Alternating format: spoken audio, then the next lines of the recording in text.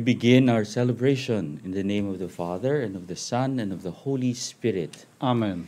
The grace of our Lord Jesus Christ, and the love of God, and the communion of the Holy Spirit be with you all. And with your spirit.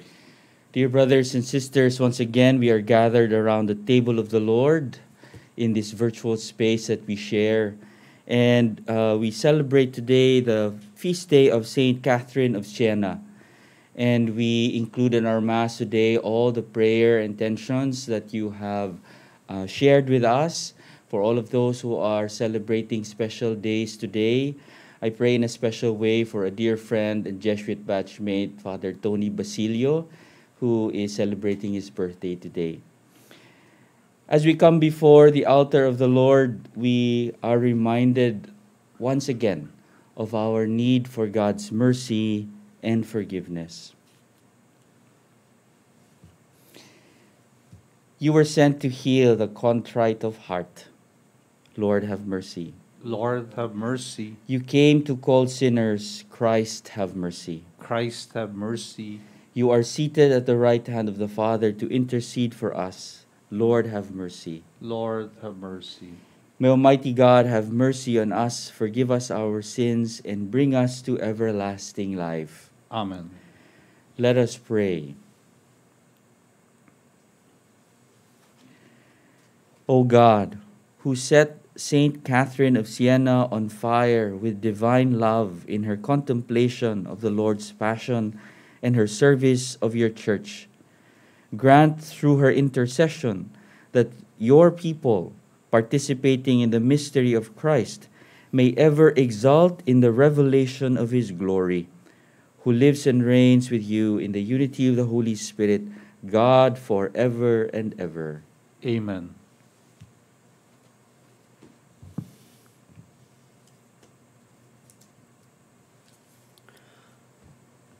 A reading from the Acts of the Apostles. A Pharisee in the Sanhedrin named Gamaliel, a teacher of the law, respected by all the people, stood up, ordered the apostles to be put outside for a short time, and said to the Sanhedrin, "Fellow children of Israel, be careful what you're about to do to these men. Some time ago, Theudas appeared, claiming to be someone important, and about 400 men joined him, but he was killed. And all those who were loyal to him were disbanded and came to nothing. After him came Judas the Galilean at the time of the census. He also drew people after him, but he too perished, and all who were loyal to him were scattered. So now I tell you, have nothing to do with these men, and let them go. For if this endeavor or this activity is of human origin, it will destroy itself. But if it comes from God, you will not be able to destroy them. You may even find yourselves fighting against God." So they were persuaded by him. After recalling the apostles, they had them flogged, ordered them to stop speaking in the name of Jesus, and dismissed them.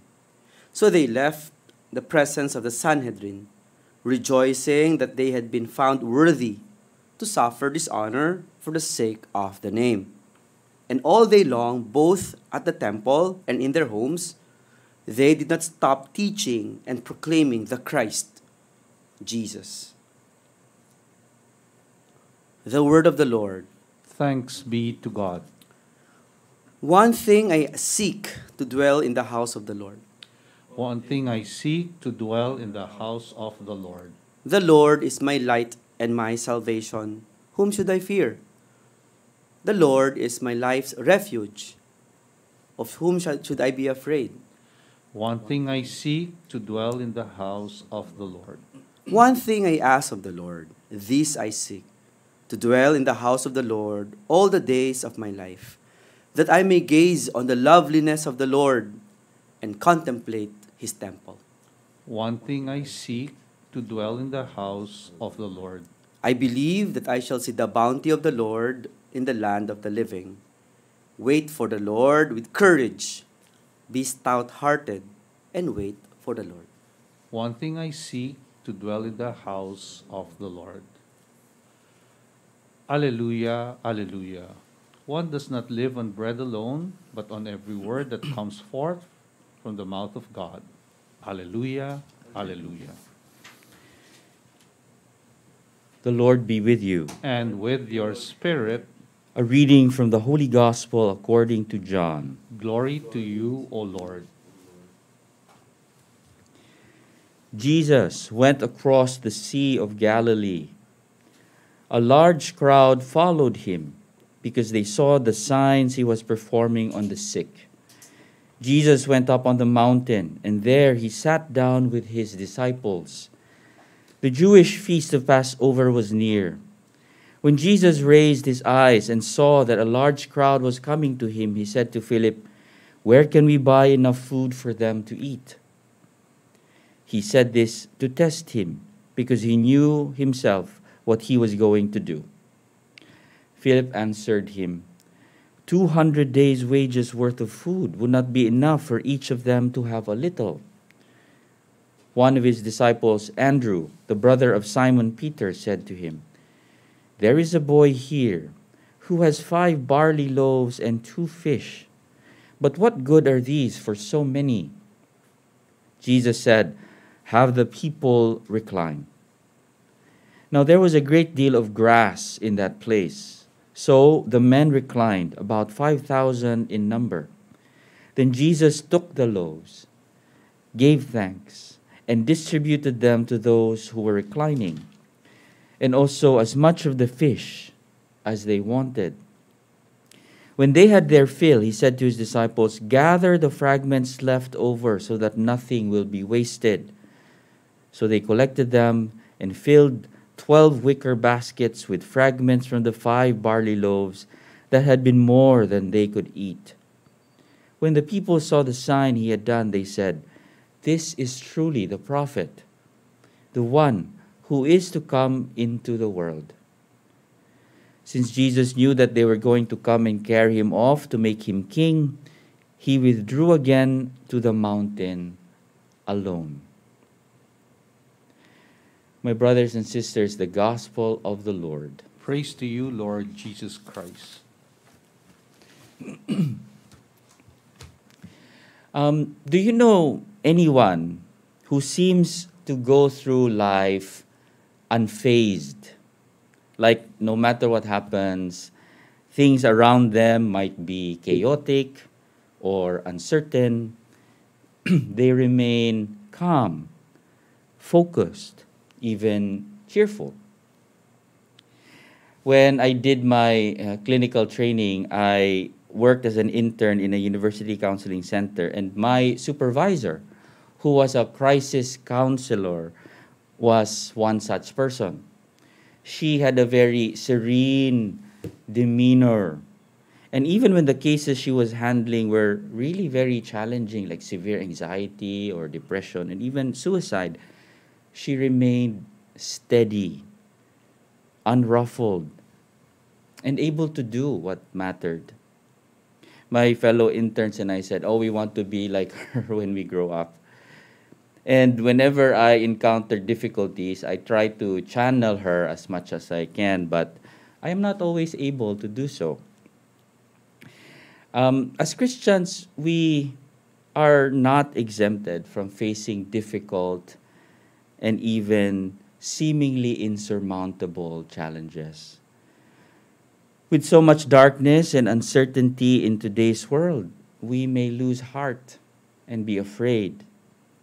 Yet our readings and our feast day today remind us once again that we are a people of courage, not of fear. There is a line in today's responsorial psalm that can be a powerful mantra, a chant, and a prayer refrain for these days. Wait for the Lord with courage. Be stout-hearted and wait for the Lord. What does it mean to have courage, to be stout-hearted? The saint we are celebrating today, Saint Catherine of Siena, is an example of this stout-heartedness. She is proof that even in the Middle Ages, a woman can be a powerful agent of change. Saint Catherine of Siena was a mystic and an activist. She was not afraid to speak truth to power. She became involved in the fractured politics of her time and was instrumental in the return of the papacy from Avignon in France to Rome. And the Pope himself entrusted her with many missions, particularly in establishing peace in the warring Italian city-states. For her writings and her work and her witnessing, Saint Catherine has been declared a doctor of the Church. Of course, Saint Catherine was simply following in the footsteps of the earlier apostles. Our first reading today from the Acts of the Apostles is a continuation of the accounts of how the first disciples encountered tremendous persecution and endured intimidation and physical torture. And yet, as the passage tells us, the disciples rejoiced that they had been found worthy to suffer dishonor for the sake of the name. And they did not stop teaching and proclaiming the Christ Jesus. What gave them this kind of courage? Were they really not afraid? Dear friends, I believe that Christian courage does not mean that we do not experience fear. But Christian courage stems from the belief that there is something or someone greater than our fear. Because of this, we are able to do what truly matters. The words of Gamaliel, the Pharisee and teacher of the law, offer a very important insight. He reminded the rest of the Sanhedrin to be careful not to get in the way of God's design. He declared, if this endeavor or this activity is of human origin, it will destroy itself. But if it comes from God, you will not be able to destroy them. You may even find yourself fighting against God. This, then, is the source of Christian courage, the conviction that our God will sustain us. Our gospel today of the multiplication of the bread and fish is a reminder for us that God can multiply our meager efforts and supply us with more than what we need. Perhaps we can take some time today to look out for signs of how this continues to be experienced in our world today. Perhaps we can pay attention to how so many men and women of goodwill continue to strive for what is truthful, for what is good and just. And they are being sustained and their efforts multiplied. Perhaps we can focus on individuals who embody for us this conviction to trust in the power of the Lord and fight for what truly matters, despite prejudices against their gender or personal convictions. Yes, looking around us, there's a lot of reason to despair. But we are an Easter people. Let us echo the psalmist and proclaim that the Lord is our light and our salvation. Whom should we fear? The Lord is our life's refuge. Of whom should we be afraid?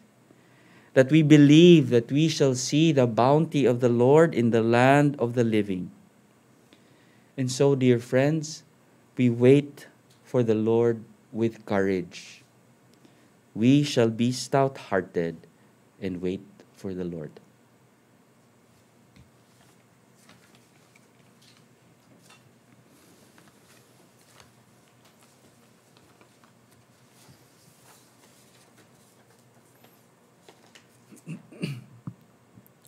Jesus multiplied loaves and fish on the mountain to feed the hungry multitude. Let us pray for the needs of the hungry and the poor, for the strength to come to their assistance. Our response is, Lord, hear our prayer. Lord, hear our prayer. That the ministers of the church may feed without fail the people of God in the table of the word and in the table of the Lord's body, we pray. Lord, hear our prayer. That government and civil agencies may attend to the people's need for food, shelter, and security, we pray. Lord, hear our prayer. Like the boy who offers 5 barley loaves and 2 fish, may we be generous with our little resources, which the Lord will multiply to answer the needs of many, we pray. Lord, hear our prayer. As we pray for those who are hungry, may the Lord touch our hearts and open our hands to feed them, we pray. Lord, hear our prayer. And we thank the Lord for the gift of food that restores our strength, for those who work to produce what we eat, and for those who prepare it at table, we pray. Lord, hear our prayer. We also pray for those celebrating their birthdays, especially Chito Puno, Toby Ignacio, Father Francisco Malyari S.J., Father Tony Basilio S.J., Dr. Raymond Alonso, Christopher Tan, Erwin Lee, Joan Acido, Elaine Suwati. Also for the healing of Sofia Inocentes, Emily Cuaso. For the repose of the souls of the following: Mary Concepcion, Leopoldo Harencio Valcarcel Jr., Rosalinda Manaay, Sailin de la Pasión, Teresa Ignacio, Miguel Antonio Macuja, Ed Milana, Alicia Tiu de Jesus, Father Alfonso Nicolas S.J., Josefa Ramos de la Rama, Porcia Cabungcal, Marcelo Owano Jr., for the special intentions of Maritzi Quintos, Rosalie Valera, Ricardo San Andres, grade 7 classes of Claver, Collins, Colombier, and Orbe of the Ateneo Junior High School, Las Torta Cluster, also for the special intentions of Edmundo Villana.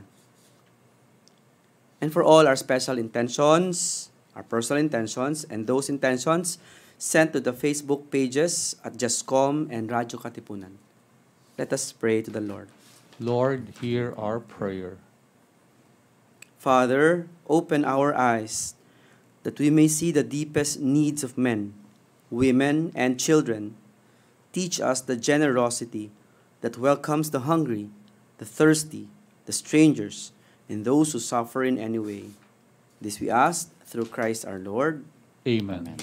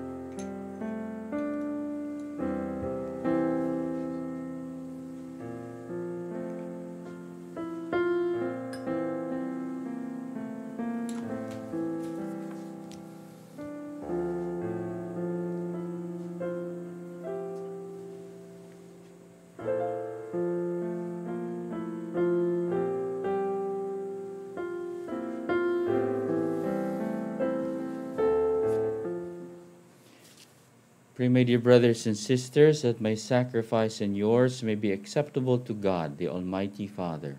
May the Lord accept the sacrifice at your hands for the praise and glory of his name, for our good and the good of all his holy church. Accept, O Lord, the saving sacrifice we offer in commemoration of Saint Catherine, so that, instructed by her teaching, we may give ever more fervent thanks to you, the one true God, through Christ our Lord. Amen. The Lord be with you. And with your spirit, Lift up your hearts. we lift them up to the Lord. Let us give thanks to the Lord our God. It is right and just. It is truly right and just, our duty and our salvation, always and everywhere to give you thanks, Lord, Holy Father, Almighty and eternal God. For in the saints who consecrated themselves to Christ for the sake of the kingdom of heaven, it is right to celebrate the wonders of your providence, by which you call human nature back to its original holiness and bring it to experience on this earth the gifts you promise in the new world to come. And so with all the angels and saints we praise you, as without end we acclaim. Holy, holy, holy Lord, God of hosts, heaven and earth are full of your glory. Hosanna in the highest. Blessed is he who comes in the name of the Lord. Hosanna in the highest. You are indeed holy, O Lord, the fount of all holiness. Make holy, therefore, these gifts, we pray, by sending down your Spirit upon them like the dewfall, so that they may become for us the body and blood of our Lord Jesus Christ. At the time he was betrayed and entered willingly into his passion, he took bread, and giving thanks, broke it, and gave it to his disciples, saying, Take this, all of you, and eat of it, for this is my body, which will be given up for you.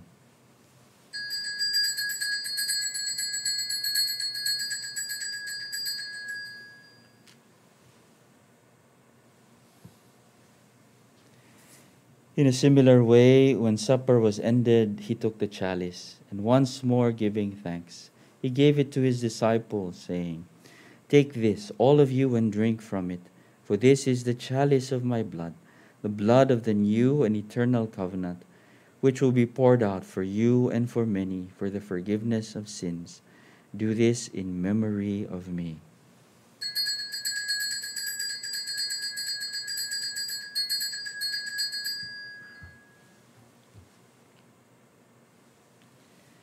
The mystery of faith. Save us, Savior of the world, for by your cross and resurrection you have set us free. Therefore, as we celebrate the memorial of his death and resurrection, we offer you, Lord, the bread of life and the chalice of salvation, giving thanks that you have held us worthy to be in your presence and minister to you. Humbly we pray that partaking of the body and blood of Christ, we may be gathered into one by the Holy Spirit. Remember, Lord, your church spread throughout the world, and bring her to the fullness of charity, together with Francis, our Pope, Onesto, our Bishop, and all the clergy.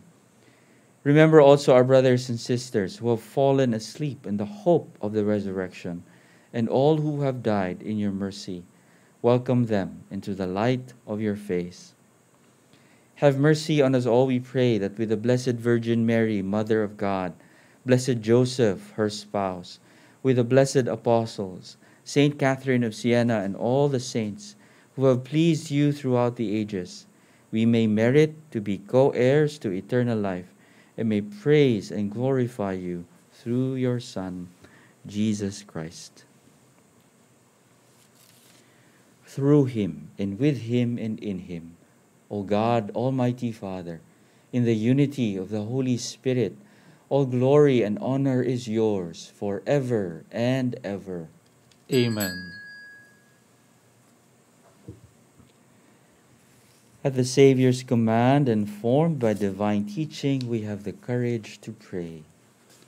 Our Father, who art in heaven, hallowed be thy name. Thy kingdom come, thy will be done on earth as it is in heaven.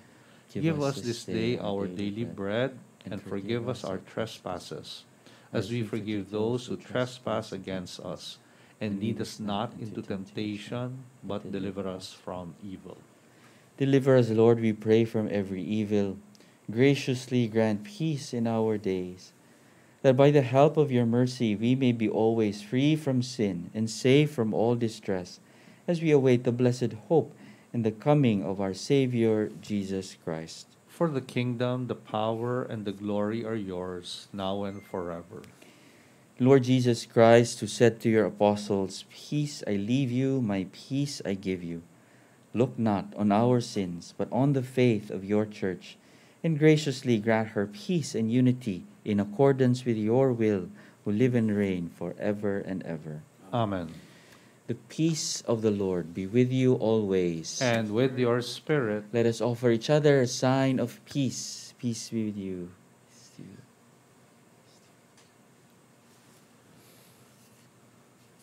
Lamb of God, you take away the sins of the world, have mercy on us. Lamb of God, you take away the sins of the world, have mercy on us. Lamb of God, you take away the sins of the world, grant us peace.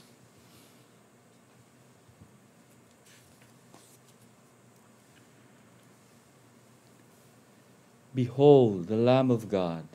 Behold him who takes away the sins of the world. Blessed are we who are called to the supper of the Lamb. Lord, I am not worthy that you should enter under my roof, but only say the word, and my soul shall be healed. Act of spiritual communion. My Jesus, I believe that you are present in the most holy sacrament. I love you above all things, and I desire to receive you into my soul. Since I cannot at this moment receive you sacramentally, come at least spiritually into my heart. I embrace you as if you were already there and unite myself wholly to you. Never permit me to be separated from you. Amen.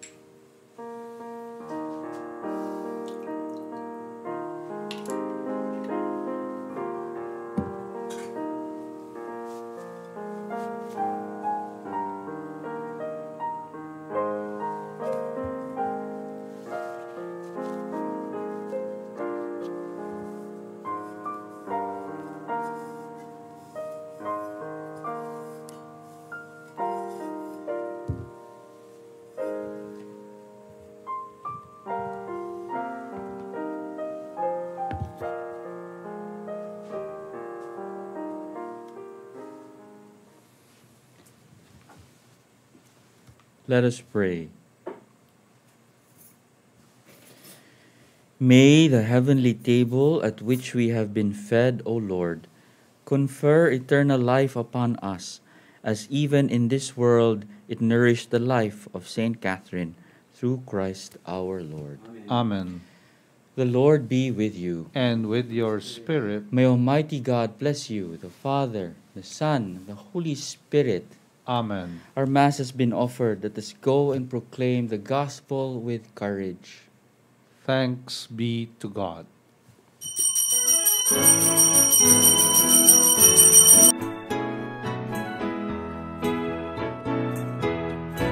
Umayo't ihaya, purihin siya, at ating ibunyag, awitan siya. Paghiligtas ng Diyos nasa krus ni Jesus, ang siyang sa mundo'y tumubos. Langit at lupa siya'y papurihan, araw at tala siya'y parangalan. Ating pagdiwang pag-ibig ng Diyos sa tanan, Alleluia. At